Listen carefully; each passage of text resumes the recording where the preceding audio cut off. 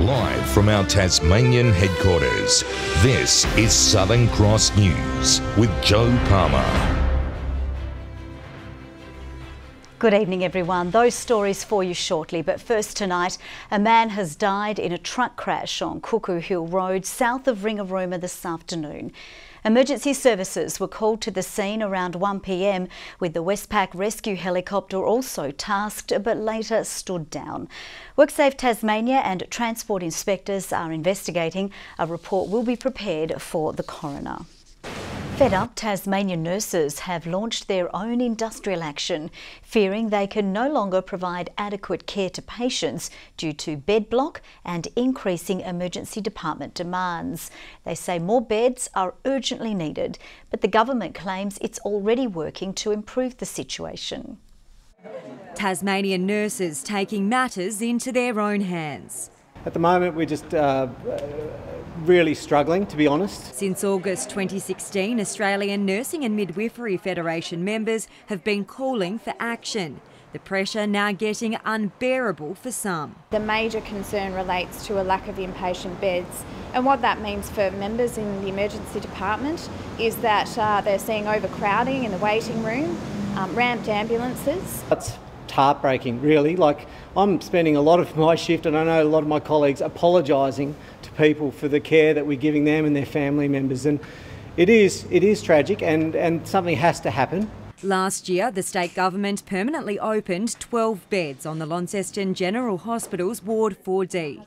That relieved some of the ED's pressure, but according to nurses, not all. Our members are calling for opening and staffing of additional beds on Ward 4D at the LGH. They're calling for opening and staffing of beds in the intensive care unit at the LGH. Current Health Minister Michael Ferguson says the Liberals have already agreed to what unions are asking for. He says planning will begin soon on developing a new ward for the LGH and on opening 40 new beds. He's now questioning whether the industrial action is just a smokescreen for the group's wages campaign. We know that nurses and midwives are likely to be the worst paid in the nation. The industrial action will officially begin tomorrow morning. ANMF members will be handing out postcards to patients with the slogan, "Bring your own bed." All signed postcards will then be sent to the Health Minister requesting immediate action. We can make this hospital run really well if we're given the opportunity, but at the moment the emergency department, it's not running as an emergency department, it's running as a ward, and where people are flowing in but no one's flowing out. We just need those beds upstairs to be opened so we can do our job. Monica Dadson at Southern Cross News. Staff at the Royal Hobart Showgrounds are desperate for assistance to keep up with a growing homeless population. Security and caseworkers have been requested to keep the site safe for families, with the situation approaching breaking point. An emergency call made to police this afternoon highlighting a need for further security. The man running Hobart's makeshift social housing site desperate for assistance as thieves cause issues. The tent's not a very secure place. People here have to either stay with their tent or get somebody to look after it when they leave. A dozen homeless people have been staying at the grounds, but some have since fled following unfavourable weather. For Rowena Warby, it's the only option as she waits for social housing. The reason we're here is because we're sick of couch surfing, being in other people's homes all the time. You feel like a burden, and then you've got your animal, say my dog, Jagger. Nobody wants to rent to anybody with pets anymore. Rowena and her partner were lent their tent, luckily not damaged by the weather. She's questioning why there's no immediate action to improve the situation. You've got all these burnt out homes and all these homes that could be fixed and have families running around in the front yards, but things just seem to be left derelict and they move on to something else. This is not a good place for people to be, I keep saying that. You know, have a look behind me, that's one night. And there's not an endless supply of tents, so we really need somewhere else. A GoFundMe page has raised more than $3,000 in hopes of providing caravans for people. The government maintaining new crisis beds are due to come online soon. I can't go on forever, and the safety factor may mean that as the weather turns I will need to close the site. They're not asking the world, they're asking for some assistance to improve security and perhaps some assistance with social work and other support to help transition some of these people to more suitable housing. Hope's fading but not lost for Rowena. We believe in ourselves. Yeah, and we believe in the people in society that come up and just drop a bag of groceries off at the door or some dog food for Jagger. Jacqueline Robson, Southern Cross News. All elected members of Tasmania's lower house have now been officially announced, with the final declaration of the poll ceremony today. Members of the Denison and Franklin electorates were congratulated as they prepare for the first day of Parliament in May, which some believe isn't soon enough. Parliament returns on the 1st of May, which I must say, Premier, is a long time from the election. And it's actually almost 2 months since election day that we will return to Parliament, and I think that's an unduly long period of time. The Premier is now determining his new look cabinet with some fresh faces in the team. The ministerial reshuffle is expected to be announced as early as tomorrow. A truck driver has had a lucky escape after becoming trapped under his vehicle near Buckland yesterday afternoon. The incident occurred on private property where police believe the truck lost control in the wet weather, hitting a bank and rolling onto its roof. It took emergency crews 2 hours to cut the 66-year-old from the wreckage. He was airlifted to the Royal Hobart Hospital but avoided serious injury. A 17-year-old youth has been charged and a 15-year-old is in a serious condition following a single vehicle crash in Devonport this morning. Emergency services attended the collision on Don Road at around 2 a.m. The youngest boy was taken to the Northwest Regional Hospital but is in a serious but stable condition. Police have since charged the 17-year-old with 2 counts of motor vehicle stealing, driving unlicensed and negligent driving. Wild weather continued to lash the state today, bringing down trees and causing around 3,000 Tasmanians to lose power. The powerful wind and rain we've experienced over the past 2 days is a result of 2 cold fronts. The Bureau of Meteorology recorded wind gusts of 98 kilometres per hour in Hobart this morning, 91 in Launceston and Devonport, and 130 kilometres per hour on Mount Wellington. The wild weather is expected to ease tonight before another cold front hits next weekend. Tasmania's general practitioners will soon be better equipped to treat those living with dementia. The Dementia Care Training and Education Program is available online and aims to improve the awareness, management and diagnosis of the disease. They might actually present by having missed a couple of appointments, and that might alert the GP to the fact that there could be some sort of cognitive issue involved. It's estimated around 250 people are diagnosed with dementia in Australia each day. Now let's take a look at the day's business and finance news with thanks to Tasplan, your local super fund. The Australian share market has closed slightly higher, helped by positive leads from US and European markets. The ASX 200 index has risen by 10 points. A short time ago, the Australian dollar was trading at 77 US cents and 81.32 Japanese yen. And all eyes are set to be fixed on the 2 northern clubs during the opening TSL rounds, with the sides tipped as the early flag favourites. We recently caught up with the clubs to find out if all the hype is justified. The Blues pushed deeper into the 2017 final series than anyone expected, but we may have only seen the side scratching the surface of its potential. But then when you've got someone like a Dylan Riley can float through the mid, through the back, pinch hit, then a Thorpe up forward. They're just some older guys, but some new young guys that have come to the club, like young Jack Rushton. After enticing several big-name recruits to the club in the off-season, the Blues will find out just how warranted the early flag favouritism is when they take on reigning premiers North Launceston in round 1. As an older player now, I don't mind it.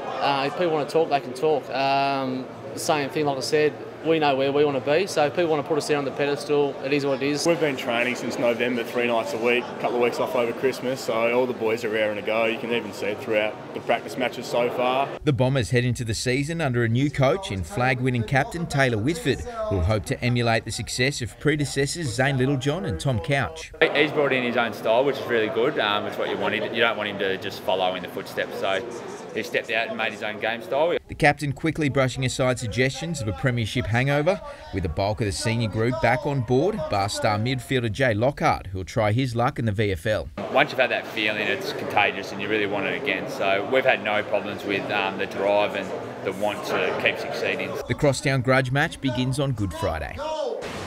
Hobart Chargers coach Anthony Stewart has labelled this year's playing group as potentially stronger than 2017's, which was touted as the best in the club's history, while the women's side have welcomed back a familiar face into the fray who could prove the difference this Siebel season.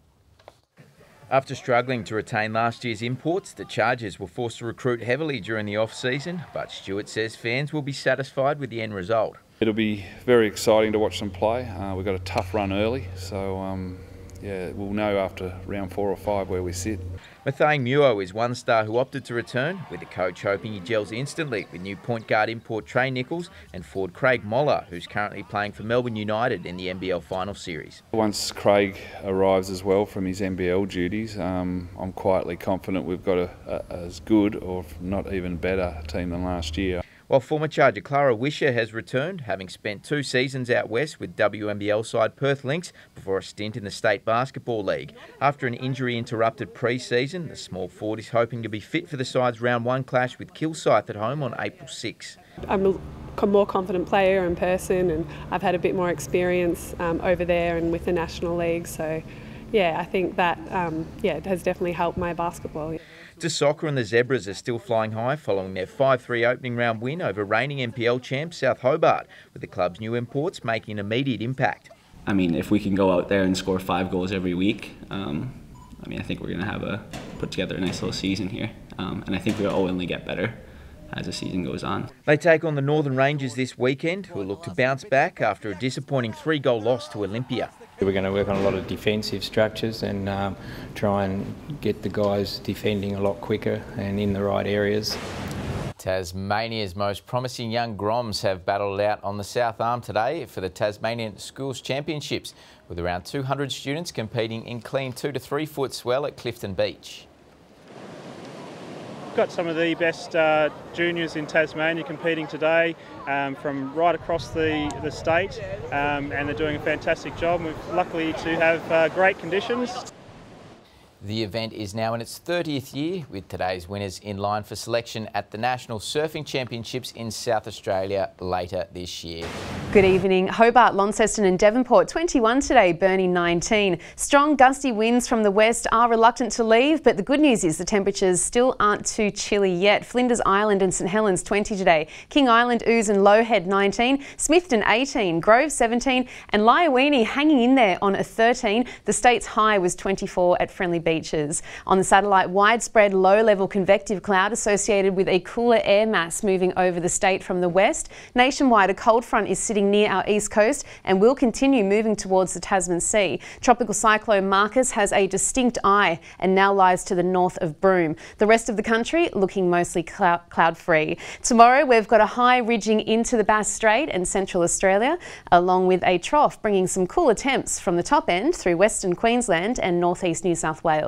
On the water, west to southwesterly winds to 35 knots, with seas about the west and south reaching 6 metres in the evening. A gale warning is still current for southern coastal waters, a strong wind warning current for lower eastern and western coastal waters, a strong wind warning current for Storm Bay and Frederick Henry and Norfolk Bays, also a small craft wind alert current for the south, west and central Plateau Lakes, and a minor flood warning current for the Huon River.